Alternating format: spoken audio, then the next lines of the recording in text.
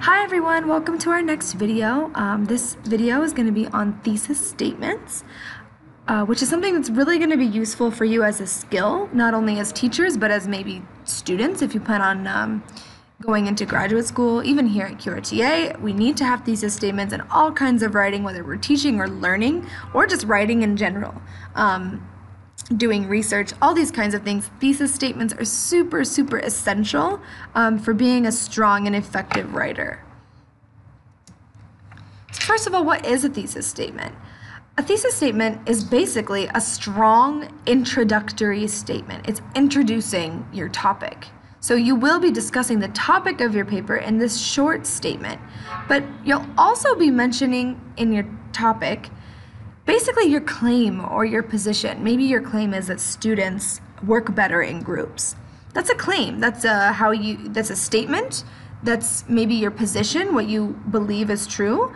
But you're not just saying, I think students work better in groups, and that's your introductory statement because it's the topic of your paper. No, you're also adding rationale, provides rationale, which means you're giving reasons for that. There has to be evidence, right?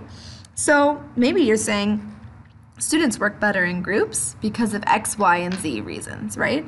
And this is basically a thesis statement. It's kind of what your paper is going to look like and all the points you're going to touch on in your paper. In a nutshell, we say. In a nutshell is an English phrase to show basically in short. It's a super short, small, tiny little overview. Why are thesis statements important?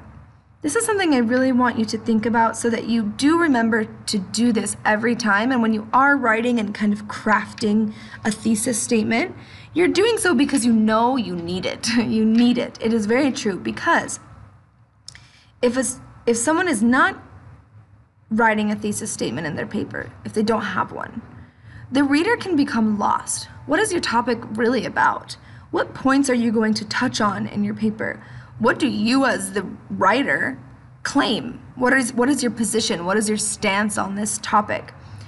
It also helps you as the writer to kind of plan and guide your paper. So when you have this in the introduction, you know where you're going from there, right? And so does the reader. The writer and the reader know where they're going, and it provides for a strong introduction. Without a thesis statement, it's very hard, if not impossible, to really have a strong introduction for an essay or a research paper or so on. So, how do we write a thesis statement, right? Don't be overwhelmed. I know there's a lot of information on this slide. I just wanted to make sure I have examples for you. There's a formula. It's really easy. You're adding 1, 2, and 3. That's all you're doing. You're combining them. So let's go through each little piece. There's 3 pieces that we want to make sure you have in your thesis statements. Firstly, you need to have the topic or question of your paper. So maybe your question, let's think of it as an inquiry report because that's coming up for you all. Is group work more effective than individual work? Now, again, we're not writing it yet. This is just all the 3 pieces that we will combine, right? So we need to make sure we know what our topic is, obviously, or what our question is, what we're really trying to investigate in our paper or to discuss in our paper. The next thing you want to ask yourself is, what is my position? So I have this question or I have this topic. What is the claim I want to make? What is the statement I want to make? Maybe my statement is group work is more effective. Group work is the most effective, whatever.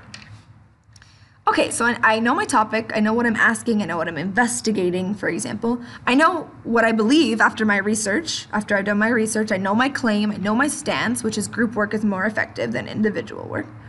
I'm not saying this is true, by the way. It depends on what research you've done, right? But this is just an example. And then the last part, which is equally, if not more important, are your reasons for this position. Basically, evidence to your claim. Imagine someone tells you, Shawarma Rima, I think that's the place, is the best restaurant, the best shawarma restaurant. I, as a person, would say, why? Why is it better? That's your claim, that's your stance, but why is it better than any other place?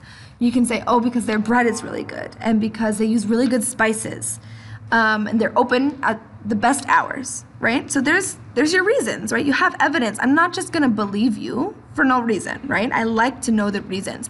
And this is what we find in academia as well. We want to, if you're making a claim, we need that evidence. And we've talked about this throughout your diploma, right? A thesis statement needs the exact same thing. So maybe you find you have 3 reasons. So maybe when you're planning your thesis statement, go ahead and write them out. 1, 2, 3. Let's think. Students learn collaboration when they're in group work. So that's one reason that I found in my research, that I found in my practicum. Another reason I saw was that students get a lot more speaking time. So it's a lot more communicative. So this is another reason why group work is much more effective than being alone, right? Because individual work, they're not communicating as much. And maybe the third one is I've done research on the affective filter, and I've found that student anxiety is reduced when they are in group work. Great, so now I have 1, my topic. I figured out my question, I know my topic. 2, I know my position, I know where I stand, I know what claim I want to make. And 3, I know the reasons behind why I have that claim. I have them laid out. Now, all broken apart like this, it's not a thesis statement yet. So we have the pieces, now let's put them together to make one nice, strong sentence that introduces our topic. So now we say, combine these to make a thesis statement. So I've combined all these elements, not word for word, I've crafted them into a nice new sentence to discuss basically the overview of my paper in one sentence. And my reader knows exactly what I'm going to talk about. So let's hear it. Assigning group work to students is much more effective than individual assignments due to the development of collaboration skills in students, the communicative nature of group interaction, and the reduction of pressure and anxiety in students. Done. That is a full-on thesis statement. Everyone knows the points I'm going to talk about. I'm going to talk about those 3 points. Collaboration, speaking time, anxiety. I'm going to discuss those, the evidence, the science, later on in the paper, in the body, for example. I talked about my stance, I've talked about my topic. The reader knows exactly what's going on. And you know, as a writer, that maybe you need to devote time to each of those reasons, right? Okay, so let's look again. So assigning group work is much more effective. There's both our topic and our position in one small statement. And then here we talk about where am I? There we are.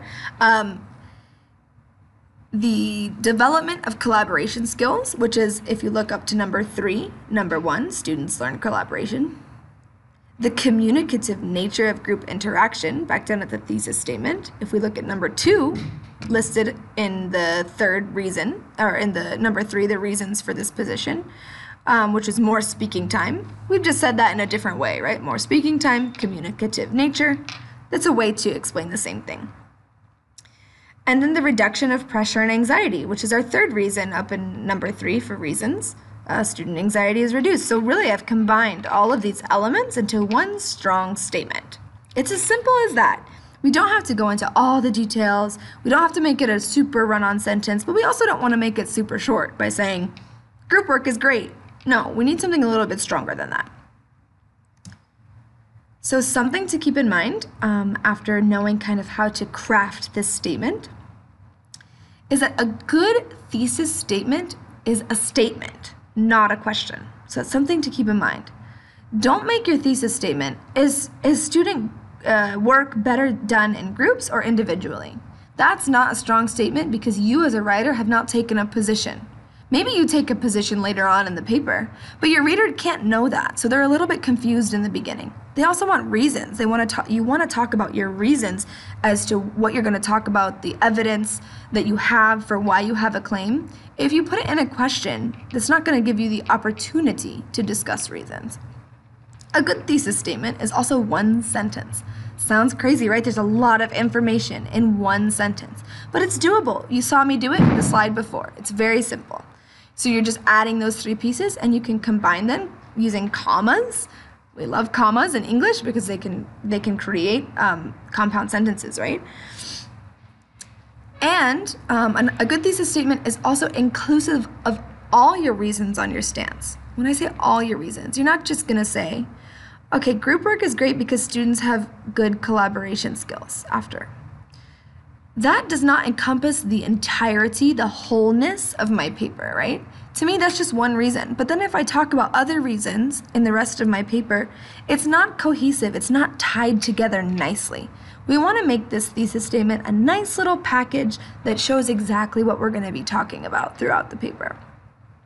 Which brings me to my next point, a clear overview of the main points of your paper. So a good thesis statement is clear, it's obvious. Okay, here's my topic, and here's my general reasons that I will be discussing with you. We don't want to go into all the specific details of specific research that we read in the introduction. That's what you do in the body paragraph. You're just touching on all the main points. So I hope this clarified thesis statements for you, and I hope that they become a little bit easier, as they're definitely going to be necessary in the rest of the papers you write, both in this diploma and throughout the rest of your life. Thanks!